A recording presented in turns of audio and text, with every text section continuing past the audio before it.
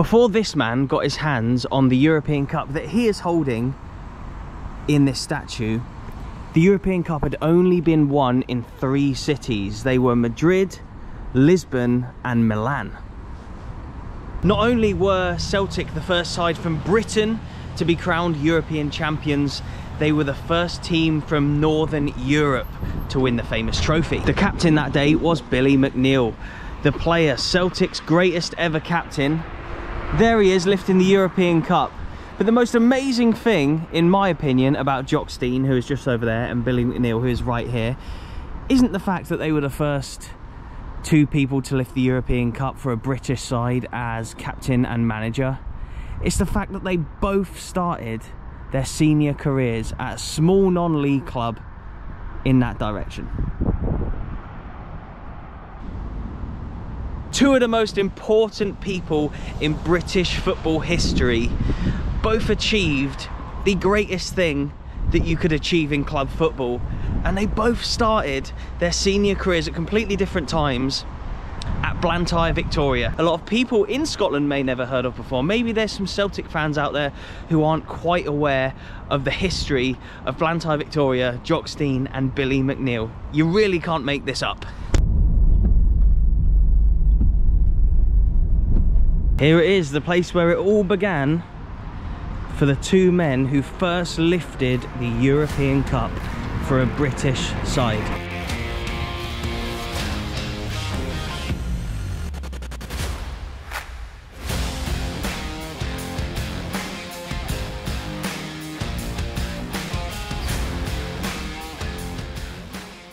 I'm Blake Welsh. I'm the former president here at Blantyre Vic. I'm now currently just on the committee, but I do a lot of stuff, volunteer work here with the Vic. So I do the programme, I do the social media, website, things like that. I also do the gate and do all the merchandise here at the club. And how important is this football club to Scotland, given the amount of legends that have started their careers here? Yeah, well, a lot of junior clubs are. When you look back at all the historic teams that won European trophies, Celtic winning in 67, Rangers 72, Aberdeen in the 80s, they all came from juniors. You know, all the players that you look, they all mainly came from Glasgow junior teams, you know, and we had a few famous names in our squad through the years, you know, not even that won European trophies but went on to greater things, such as Billy McNeill and Jock Stein are the 2 obvious ones, but also more modern, like guys like Stephen Craigan played here and a lot. Joe Jordan as well, if I remember. Yeah, Joe Jordan started his career here as a teenager before going off to Morton. He started here for about 6 months, so yeah, there's a list of names I could go on all day about how many. Of course, I can imagine. And obviously there's some huge stories, like we say, with European Cup winners actually playing here. But you can see, like, the size of the club. You're not obviously a massive club in the scale of world football. Where are the club playing now and how are they getting on? We're currently in the 7th year of Scottish football, so now we've introduced the Pyramid. It was formerly junior, which was separate to the Scottish senior ranks. Now that the Pyramids came in with the 7th tier, so that's the West of Scotland football, 1st division we're in at the moment. So that's kind of the position we've always been in. Going well this season? Yeah, we're doing alright. We off the back of a couple of bad defeats there, a 4-0 and a 3-0 in the last couple of weeks, but we were going well up until that point. We won about 4 or 5 in a row, I think. With a lot of clean sheets as well, so we're still not too bad position wise in the table. Other teams have a lot of games in hand over us, so we're happy, probably top end of the table, you know, at the end of the season. And it's been pissing down, to say the least, the last couple of days. And so the manager, you say, is that the manager? That's the manager, John Gibson, on the right there. He's out there currently working on the pitch, on the left, Brody. So fingers crossed the game will be on. Imagine playing here. Look at these amazing dressing rooms.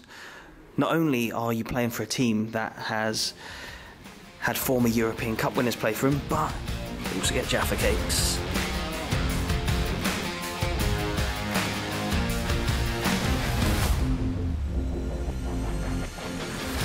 That's Billy McNeill top right up there, isn't it?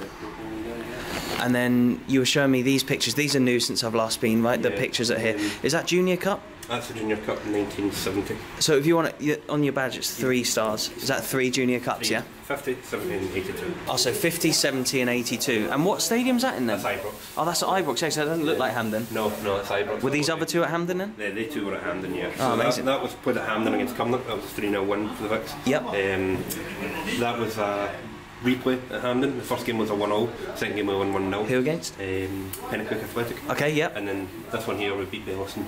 Nice. Bellison, we beat 1-0 at Ibrox. Is that a bit of a Glasgow derby in the final? We've got, well, my girlfriend's from Bellison, so I was reminded of that. Nice. Bellison Juniors aren't there anymore. I'm Jack McGilvery, the General Secretary of Blantyre Victoria. And I was speaking to Blake earlier about some of the players that have played here. We've spoken about Billy McNeill Jock Stein. Who else has come through here? Well, you've got Joe Jordan. You obviously have heard the Big Joe. He came here as a young lad. He was only about, I think, about 16. One of the youngest players, if not the youngest, to ever play with Blantyre Vics. And then he went back to juvenile football, Morton, Leeds, and obviously AC Milan. So he started his sale here at Blantyre. And you say there's been a former Man United player? Yes. And Chelsea? Chelsea, well, there was Alec Forsyth, started off with Partick Thistle. Yep. Manchester United, Rangers, Motherwell, Hamilton Accies, was a good Hamilton Accies player. Yep. He came here at the end of his career. And who was the Chelsea player? John McNaught, known to Accies fans as Big Wurzel, famous Accies, really good attacking midfielder. Played with Chelsea, man of the match in one of the first ever Sky games in the 1988, I think it was. All the history of the players and the legends that have been here, what does the future hold for Blantyre Vics? Well, it's basically, we're a wee bit of an ageing committee, as you can notice yourself.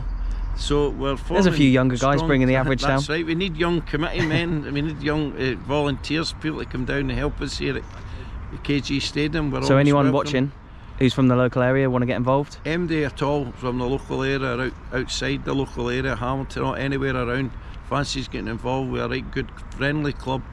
Get down and let us know down at the pitch. We're here most days from about 10 o'clock, so we always welcome a hand. Sunday mornings we're trying to clear the park up, the divots, etc. So if you're looking for a good hobby and you're interested in football, a wee bit disillusioned with the senior game, get yourself down to us.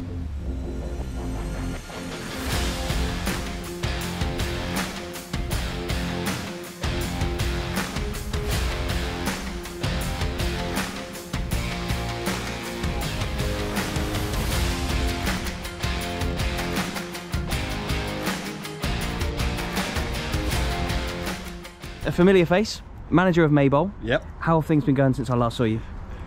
Good. Yeah, good. A few new faces in, a few old faces in. There's one coming now. Listen, I love the football. I love being a manager of this team. I love being involved in the football. So yes, it's always good. So you're coming up against a team today who produced Jock Stein and Billy McNeill, who won the European Cup. How does that make you feel? They're not playing today, but how does that make you feel coming up against a team of that sort of level of history? I don't have a great record here, I've got to be honest with you. But I love coming here. It's a great football environment, and you really feel as if you're part of. At our level, this is a good place to come. Amazing. And do you think clubs in and around Glasgow have a bit more of an advantage than clubs like yourself? You're quite far out. I spoke to other managers in Glasgow, and you know they'll say to us that we have a budget in Ayrshire, we have more money available in Ayrshire. Yeah, but you've got 1.5 million people to pick from. Okay. I don't have that where I'm from. We've got a very small market, and there tends to be a lot of the same teams chasing the same players. Everyone's got the same struggles, I suppose, in a lot of ways. It's not a struggle. It's a good thing. You want to try and make your team better. Yeah. You want to make things better, and that's what I always strive to do. I've got to try and make the players better, and make the club better. And there's good people, as I said before, there's good people at Maybole who help to push the right direction. It is touch and go whether this game will even be on today. The rain's been pretty bad. It's not raining too heavily just now. But look, as you can see, the guys are out there like forking the pitch just now. It's like an hour till kickoff and the ref's still not here. I think I can just see him turning up now. So hopefully he comes, says the pitch is all right, and we can watch this game. Because I've actually really enjoyed the intro and interviewing everyone today. If you are watching this, then the video's up and I'm buzzing. If not, I don't know what I'm going to do.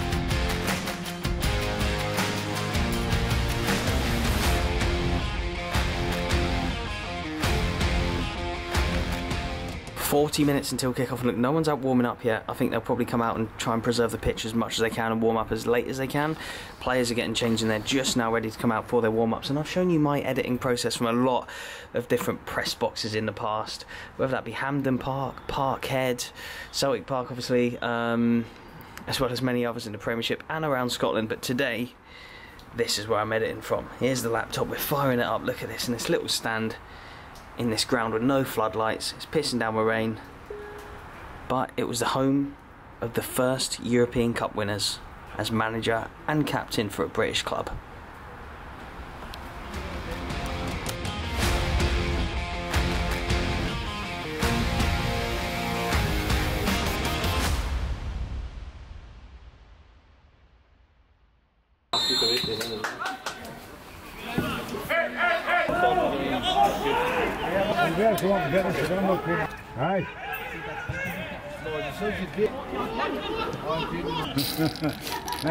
I'll have a roll and sausage then, please. That's okay. Yeah. Just roll and sausage will be fine. Amazing, thank you. Has to be Brun. I don't mind a Scotch pie, but when roll and sausage is on offer, you can't say no. Brown sauce as well. Cup of tea that's getting rained on. Non-league football. There he is, 2023's Billy McNeill.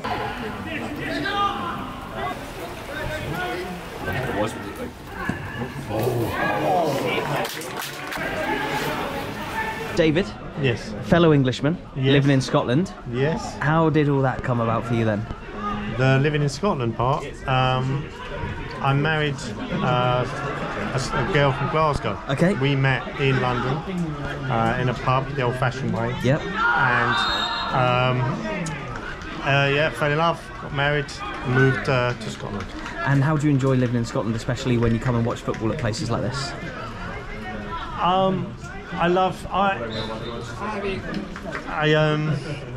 I just love the kind of grittiness, Yeah. the earnestness, it's proper old school football, and I can afford it. Yeah, okay. So I'm a Charlton fan originally. Charlton away, trying to get down to Carlisle next Saturday, and that's £26 for League One. Yeah. And here it's £7, and the kids free. Yeah. So And you can get entry, pie, drink, all for like a tenner, can't you?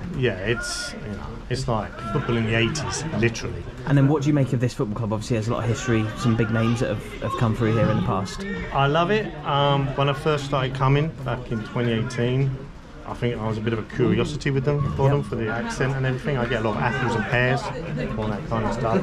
But I love coming, and they've kind of taken to me Nice. a little bit. There's a great slope on this picture as well. I hope the camera can pick it up, but that side seems a lot higher than that one.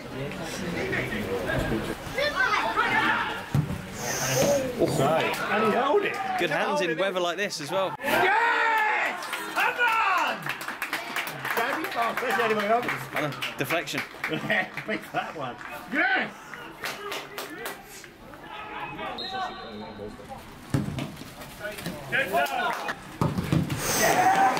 How you doing? We're winning 1-0. Winning 1-0? Evan. And David. So you come down to watch Blantyre Vics play fairly often? Yep. We go all over, Okay. Yeah, down here today. So you go all over to go ground hopping and to stuff? Norway v Scotland tomorrow. Okay, nice. And a little bit of a different experience, Hampden Park to here. Yeah. What do you make of these smaller stadiums? Better because it's not really that far from most of them. Yeah, yeah, and you can sort of hear what the players are saying, you can hear what the referees are saying. And what do you make of the history here at Blantyre Vics? We've had some amazing players who've played here in the past. Yeah, like Lisbon Lions and stuff.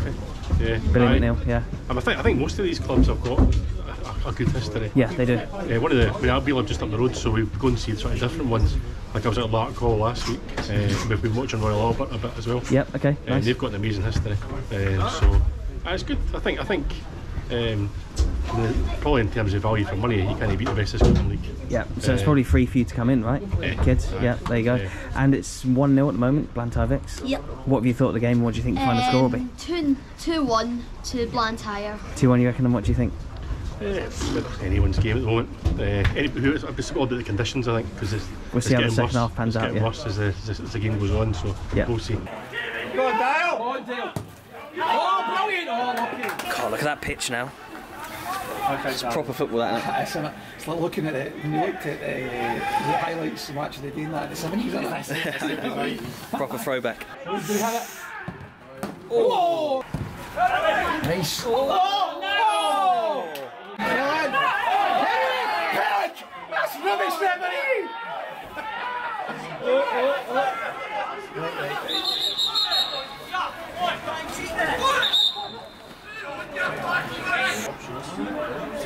Sterling. I know, look at the leaves coming down. What's the...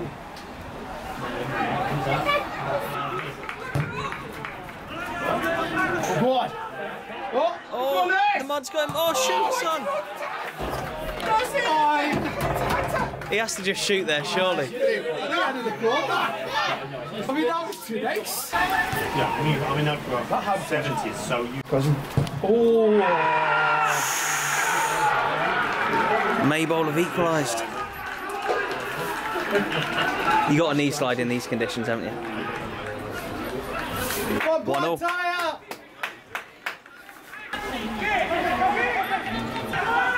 Oh. Oh, feet. Oh, surely. Oh, how long?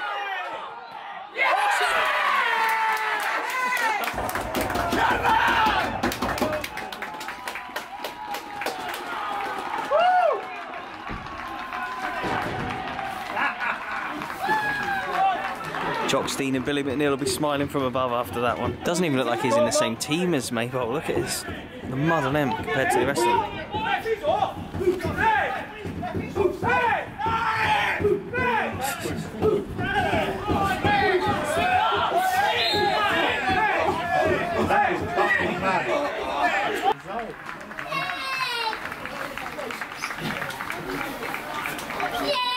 Full time, 3 points, 2-1. What did you make of the game? Yeah, it was a great game. We played well. I thought we could have been more comfortable in the end, and we seem to be doing that a lot this season, just winning games by a goal, you know, 1-0s, 2-1s all the time. So it was a bit of a battle in there, but a few of our players done really well. We, Jamie and Dale fought well, and the forwards done it in the end. Kyle getting his goal was brilliant. He's one of our youngsters that came through the ranks and through the under-20s and stuff, so for him to get the win was great. And the conditions as well, like what a commitment it is from the players and the referee as well, just to be out there on a day like today. Some of them are well deserving of their shivers tonight anyway. They are. And some of them I couldn't even see the back of their jerseys for the numbers at one point. Oh yeah, there's some you didn't even know who they were. And final question for you then for today, would you have a message for any local fans wanting to come and watch football at this level? Just come along. I am still a big Rangers fan, but I came along for the first time when I was about 15 years old, and I've not stopped coming since. Get involved with your club. You know, you come in, you can come in with a £10 note, you spend £7 at the gate, £2 in the programme, £1 in the raffle, and then you get these incredible pies and all sorts. So, no, it's a great atmosphere, it's a great laugh, just sitting in the shed there and talking to everyone and getting in about the atmosphere, and you get to know the players as well. It's on a personal level, so it's a great level of football. Just get involved. You can do it on a Saturday before the Rangers or Celtic game on the Sunday. Just come along and support your local team. Ryan, Scott, Robert. And you're all Blantyre Vics fans? Yeah. Do you support a bigger team or just Blantyre? Celtic. All Celtic? Yeah. Who would you rather won the league this year, Celtic or Blantyre Vics? It would be good to see the Vics win the league. It would be good to see Vics win the league, but I'd have to say Celtic. And for you as well? And how do you think they got on today? It was a good game. It was a bit of ups and downs. The pitch was a bit terrible, but they got the points.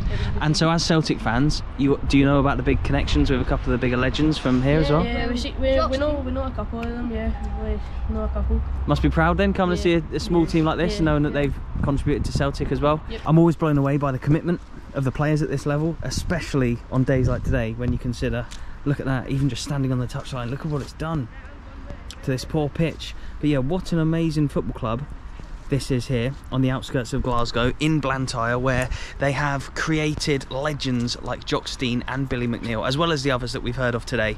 But yeah, of all the ex-legends that have been here, I wonder if there's any ones that we've seen today that will go on to play Premiership football, or maybe even win a European Cup. I'm not sure. Let me know in the comments if you're from Blantyre, if you're one of the players, if you're going to be one of the stars of the future that we'll look out for in the Champions League one day soon. But yeah, what an amazing club to come and see on a rainy Saturday. Rolling Sausage, former European Cup winners, absolutely pissing with rain.